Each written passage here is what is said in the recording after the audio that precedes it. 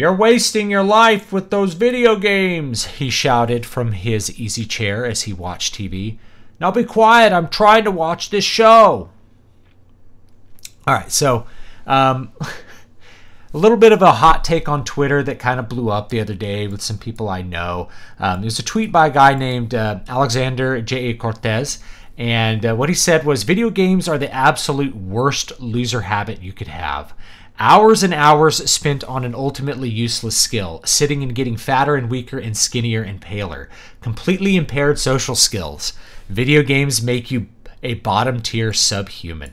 So I want to address this from a little bit of a different angle, and I'm going to talk about three things. The first one is going to be the meta, the anti-fragile narrative, and the second one is going to be reactionary gamers. And the third thing I want to talk about is games as leisure and put all this stuff into context. So the first thing is, this is a very inflammatory tweet.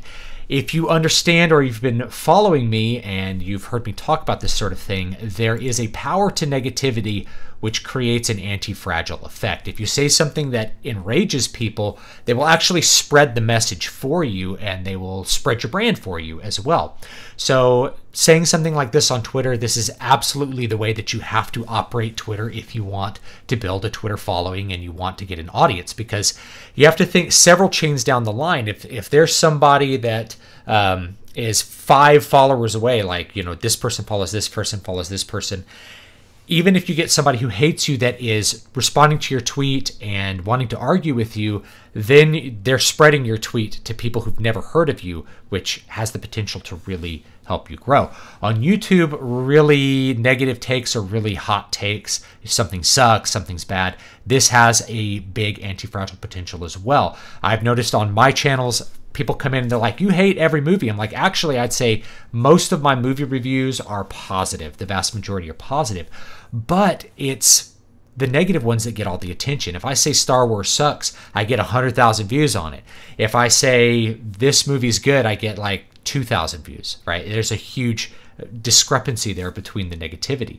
So if you are actually wanting to grow your brand on social media, you have to know how it works. And chances are you are going to gain a lot more attention with negativity than positivity, or rather, it's easier to hit people's buttons and get them to spread your brand than it is to try to do something that's so virally positive that people will spread it anyway. Something like, you know, kitty and duck GIFs that get spread all over Twitter. It's all harder to actually do those than to put out a hot take like this. Now, let me go ahead and respond to this as well, because I am a gamer.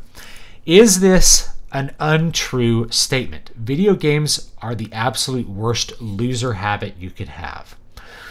Well, the key word there to me is actually habit. Now, I will say that there's been a very, very strong reaction from the gamers. This is part of the anti-fragile meta. And I understand why there's that strong reaction, because gamers have basically been on the defensive always. Even before video games were big, you were trying to defend Dungeons and Dragons and tabletop RPGs, things which you do which are fun, and it seems like they're constantly under assault. D&D was a part of some satanic ring in the 80s or something like that, which is, of course, nonsense. Likewise, this idea that video games cause violence or cause lots of social problems, I think is also just bunk. However, you could see with the reaction to the World Health Organization talking about, say, a gaming compulsion disorder, I think they call it gaming disorder, which is an addiction or compulsion towards video games, that the massive negative reaction, like stay out of my hobby, blah, blah, blah, people were kind of automatically having their emotional reaction to that without thinking about it. Video games can be addictive or can create compulsive behaviors in some people. That doesn't mean that they are creating compulsive behaviors in you. But the reaction that I see from gamers, both from this tweet or things that are like it, politicians talking about violent video games creating shooters or something like that, their reaction is very, very reminiscent of a different group to me, and that is potheads. These are people who smoke marijuana all the time, people who use large amounts of cannabis. I'm not talking about people who smoke pot on, you know, a couple weekends a month or something like that. Same as people who like drink a couple weekends a month. That's not That's not what I'm talking about. But when somebody says, hey, habitual marijuana use looks like it changes the map of your brain and your brain looks like a schizophrenic person, what you get is a huge amount of pushback to that. You get people attacking your character. You get people to get very riled up. And one of the first things that I notice is that potheads will tell you how non-addictive marijuana is. Meanwhile, they've been smoking 3 to 4 times a day for years and years. So they have a habit. So the habit is something that exists whether or not you're looking at marijuana as some sort of physiologically addictive substance, if such a thing actually exists. I think the more modern approach is to look at addiction as a set of behaviors and compulsions and things like that, rather than looking at it as like this substance mimics some other substance in your body, and when you take it out, then you suffer withdrawals. I think addiction has a little bit broader definition, is really looked at now in mental health circles as a set of behaviors. So the person who is telling you that marijuana is non-habit forming, and yet they have a habit of it that they could never possibly let go of, tells you what you need to know. That is a psychological defense mechanism. So when I see gamers getting very, very upset about tweets like this, rather than saying like, well, you don't have to play games, I play games, they get defensive because they may actually have a problem, or they may actually have an unhealthy relationship with games, and that's a psychological defense mechanism. You don't want people to tell you that you have a problem, because that requires you to acknowledge that something has to be altered.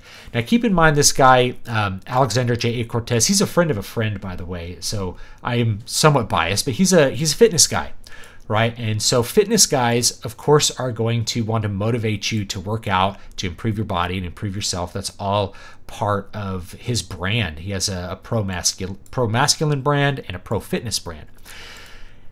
However, there's problems with fitness as well. So let's talk about the third thing I want to talk about, which is actually games as leisure and the idea of habits and leisure. Because fitness is something that is good for you, right? Going to the gym and lifting weights, it's good for you. It creates an anti-fragile effect in your body. Your body responds to that stress by making itself stronger, more prepared for the next heavier weight. It makes you look better. All of these things come with working out and stressing your body. So it doesn't make sense, right? Like, can you have too much fitness? And the answer is definitely you can. And I'm not talking about overtraining here. This is one of those gym myths that gets flown around, that people are overtraining themselves and getting smaller. I think it's actually pretty hard to do that for most people. But what I think of is that you have a big fitness industry on YouTube, elsewhere, that focuses on this aesthetic appeal of maximizing muscle mass and things like that. And so what people are doing in order to achieve that is they are loading their body up with drugs, steroids of various kinds, and they're using additional drugs, stimulants, to try to cut fat, or in some cases like opioid type substances while they work out. It's pretty extreme what bodybuilders do in order to achieve the aesthetic that you view as this encapsulation of strength and masculinity. And of course, those drugs have a negative effect. So while you are getting bigger and stronger, you're also destroying your heart. I think it's almost 2 years ago now, Dallas McCarver died of a heart attack. He was less than 30. He was an up-and-coming bodybuilder, and a lot of people had big reactions to it, but most of the reactions I saw were a strong defense of bodybuilding, either as a lifestyle or as part of fitness. And they either ignored the drugs or in some cases defended drug use, saying that Dallas McCarver, due to his heart defects or whatever was genetically wrong with him, died not because of his massive, massive use of steroids, but because he used steroids and already had a predisposition towards dying. And that is probably true, actually, on some level. However, you cannot deny that the steroids actually contributed to his death in a significant way. He had an enlarged heart, a heart that was I'm trying to remember how big it was, like 2 to 3 times larger than a normal heart. And that's the result of putting growth hormone and all the various anabolic steroids that you put in your body in order to achieve that. I'm not like an expert on taking steroids, but usually you're doing a couple stacks. Now, the moderate thing there, so you look at this image of fitness and you're like, oh yeah, that's healthy. But bodybuilders are actually some of the least healthy people that you can see involved in athletics because of the drug use. Using diuretics in order to get prepped for shows causes kidney failure. I remember Nasser El Sonbadi, who was a very big bodybuilder in the 90s, and I'm a fan of the sport on some level. He died of kidney failure. So you have to acknowledge that although somebody may look a certain way, that freakish big bodybuilder is suffering health consequences. He's not living a healthy life, even though his exterior may look like some sort of extreme version of fitness. That's not really the case. And likewise, just like with anything else, a dude going to the gym and working out is not hurting himself. Now, he might risk injury, but you're not doing damage to your body by stressing it and exercising. You're making yourself stronger. And even like a gym rat who maybe does a couple of cycles a year with like a moderate stack of like two to three drugs is probably not going to be suffering as big a long-term health consequence as these bodybuilders. But that doesn't mean that there's no health consequence to using steroids. So from the fitness industry, there's often a bit of talking on both sides of people's mouths. And I don't believe Cortes uses steroids. He looks like he has what I would consider a natural body that just happens to be very well built. And he's never advocated use of drugs or anything like that. But you have a lot of other fitness personalities that kind of talk out of both sides of their mouth. It's all about health. It's all about great diet. And yeah, you can have a great diet with perfect macros and eating tons of vegetables, but you're popping Trenbolone and Winstrol and who knows what else into your body to get that look, and that is breaking down your insides. So you have to be aware of that. Now, gaming as a leisure thing, this is something that I really want to get to. Because for most people who are gamers or who enjoy gaming, this is a leisure activity. This is something you do with your free time, not something you do, hopefully, as a substitute for something else you ought to be doing. And that, to me, is when you know that you are really developing a habit that is unhealthy. Is that if you are doing something like, if you're playing a game instead of doing the work that you know that you were supposed to be doing, whether it's working on a creative project or maintaining your health, going to the gym, that's when that is probably encroaching upon your life. Now, you could actually see this with anything. To me, it's a big boomer take to talk about how bad video games are for you, because baby boomers will tell you that video games are bad and you're wasting your life while they watch, 3 to 4 hours of TV every single day, which is actually worse because I remember a study from many years ago. It's probably not true, but I'll use it anyway. It's that you burn more calories staring at the wall than you do watching TV, because staring at the wall, you actually start to engage your brain. Well, with gaming, you're probably going to burn more calories than actually staring at the TV. So one must be aware that you must remove the splinters from your own, or the logs from your own eyes before you remove the splinters from others. And I always thought it was just kind of a cross-generational thing, is that boomers really like to watch TV and waste their leisure time that way, and then have a negative judgment towards people spending their leisure time in some other way that is not any more or less productive than watching TV or even reading books, right? Sitting around reading fiction hits all of these tick marks too. Hours and hours spent on an ultimately useless skill. Sitting and getting fatter and weaker and skinnier and paler. Completely impaired social skills. Fiction books make you a bottom-tier subhuman. In fact, I think Razorfist tweeted that out exactly, but I don't know if he used those exact words, but I'll give him credit for that because I think I saw him do something like that. So credit where credit's due with that. But you could say that for books. You could say that for, anything. Playing with Legos, right? What's the skill of playing with Legos? Now, on a broader term, I could probably say that there's some help when kids play with Legos. It maybe improves their mind a little bit. But, video games might do some of the same stuff. So you have to be aware that we're talking about leisure. And the key to me, the key to this tweet is that it's a leisure habit.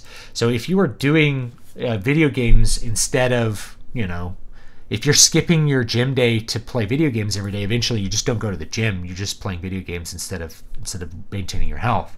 If you're playing video games instead of working on your book, then that's not good either. You're not working towards your goals.